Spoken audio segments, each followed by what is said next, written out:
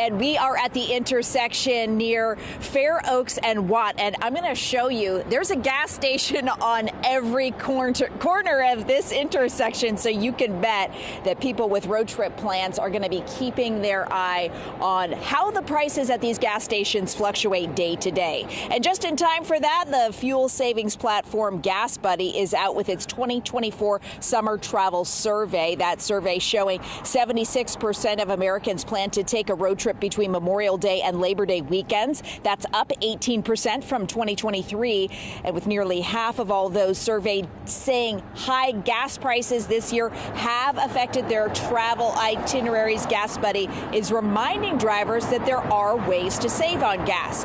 Take a look. Try comparison shopping before that gas gauge hits E.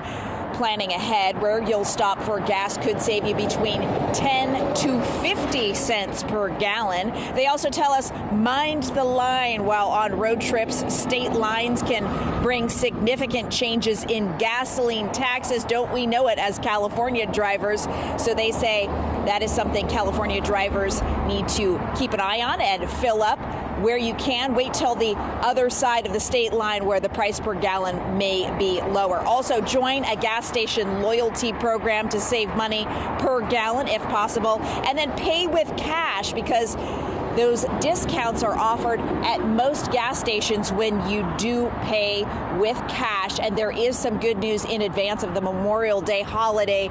Gas prices, according to those industry analysts, appear to be on the decline. Reporting live in Sacramento County, Melanie Wingo, KCRA 3 News.